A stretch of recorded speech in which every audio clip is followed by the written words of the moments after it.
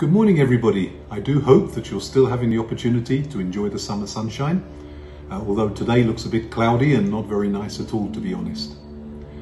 As we approach the first day back, I'm very aware that there's a lot of information and a lot of questions that a lot of you have. And I thought if I try and write all of that in some huge long letter, it would be too long, too boring, and nobody would really understand it all. So my intention is to do this through a series of videos with attachments to them. The principals will be contacting you about your specific sections and grade levels, and you're totally free to contact them as well. And in the meantime, I'll be sending you some brief messages as we get nearer to the time. So today, I would like to start with giving you two bits of information. The first is a really exciting one, and the second one, maybe not so. First of all, last week and over this weekend, our new teachers have been arriving. It's great. They've been arriving from other countries, as well as from here in Mexico, Mexico City, and all over Querétaro and even Irapuato. They're all established now in their homes, and the foreign teachers are in their apartments. This is a really challenging time for them, and they're going to have to get used to us and to the school and to the way that we work through doing all of this online. But I just wanted to share with you, we met the other day and there was about 23 online, some teachers, mostly the teachers and the principals. We had a nice conversation and chat, and we're in touch with them every day while we're trying to get them working and ready for the new day of school. They're going to be seeing this message as well, so I wish you all the very best and welcome to the JFK. And the other issue for today is about the book and material lists. Now obviously this year it's very different, and we've been working on all of this stuff from home, and every year we normally meet many times since about April, and we get all of the information together based on what we regularly do and what we plan to be doing.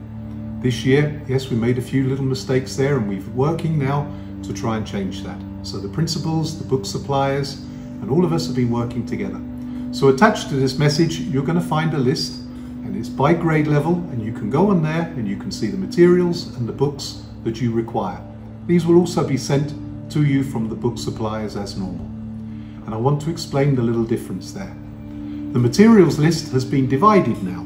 So we're sharing with you, first of all, the things that you will need to start the school year from home. And then separately from that, we'll have the items on the materials list that you don't need to purchase until we go back to school. So as a silly example, a lab coat you won't need until we're actually back physically on campus. Now you may wish to buy that today, or you may wish to wait until we go back. That's entirely up to you. But the list will be divided to give you an idea of what we'll be using from home. And some of those quantities are a little bit complicated to know, because we don't know about every child and how much glue stick they may use, if they use a lot or a little.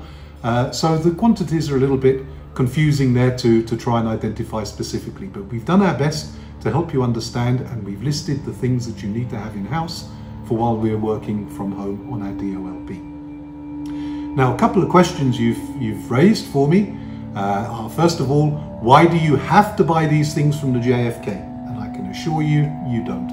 The idea came from parents a few years ago that instead of them running all over Querétaro looking for different things from different shops, why don't we simply purchase everything and sell them to the parents straight from the school? So that's what we do. But you have no obligation to purchase them from us. You can buy the things wherever you wish to buy them, wherever you want. Okay, now there's a couple of exceptions from that, and the only one I can think of at the moment is the notebooks for middle grades from the middle school.